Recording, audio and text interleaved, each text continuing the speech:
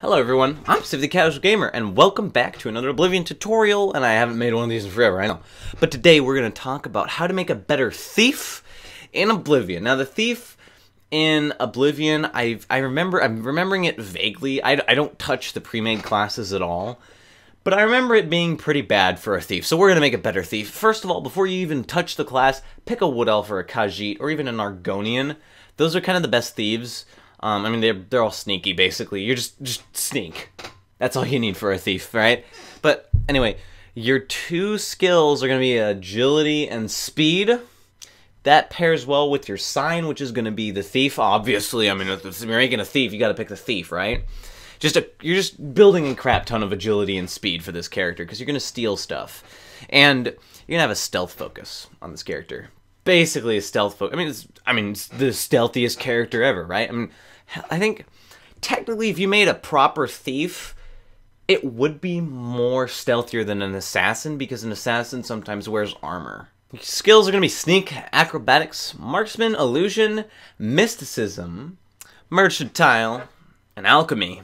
And we're going to start off by saying, join the Thieves Guild. Because to be a thief, you need to join the Thieves Guild. So get yourself arrested by, like, punching someone in the nuts or something. And then the lady will give you the note, you can join the Thieves Guild. Why do you need to be in the Thieves Guild? Because you need to be able to sell stolen things. Now, if you want to make money before you go in the Thieves Guild, you're going to go into food stores and alchemy stores and steal stuff and make potions. Because Oblivion has this thing. If you steal ingredients, but you make a potion out of them, the potion is the item you have, not the ingredients, and it is not a stolen potion. So, steal alchemy ingredients and make potions. That's pretty much what you're going to do without the Thieves Guild. If you're in the Thieves Guild, I mean, you're in the Thieves Guild. I mean, you can sell whatever you want. Basically, the thief lives by the code. Steal everything, sell everything, and run from combat.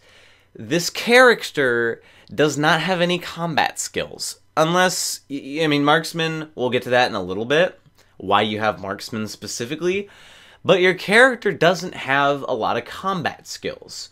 Taking on one or two enemies in case of combat, that's what you have the bow for. You also have the bow, by the way, to shoot down valuable items if you need to get them, and also to kill someone if you need to. Because of the acrobatics that you're going to need to avoid some people while sneaking, you have marksman because you also need to be able to snipe people from long distance away. I mean, like, think of Bruma, right? In Bruma, you can jump on chandeliers and hide on top of, like, inside the houses in unreachable areas, and the guards can't arrest you, and you can kill the people in the house if you need to. I mean, you're not an assassin, so, you know, and you need to be able to dodge, too. And the bow offers great dodging capabilities against other bows. Illusion and mysticism are for easier stealing.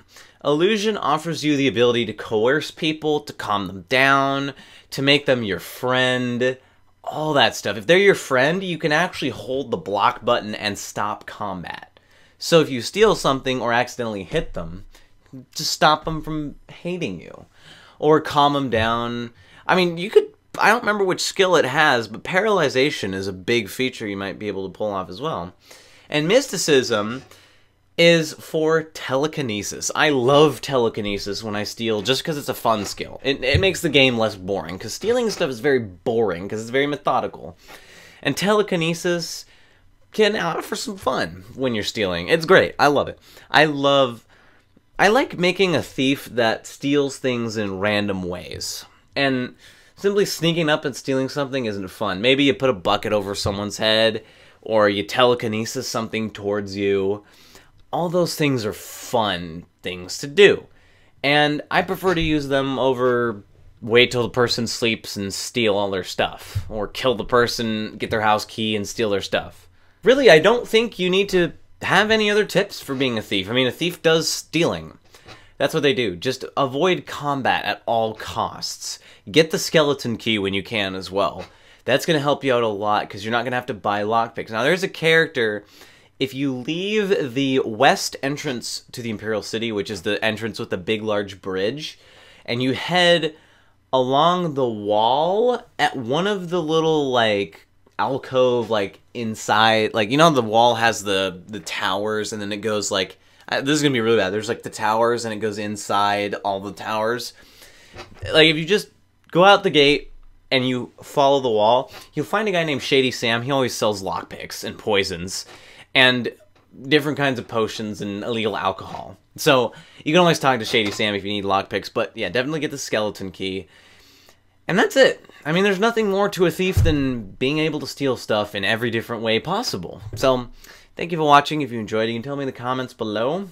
I'm Pacific the Casual Gamer. I suck just as bad at pickpocketing and stealing as you, and I'll see you in the next episode, stream, or vlog, whatever I decide to make.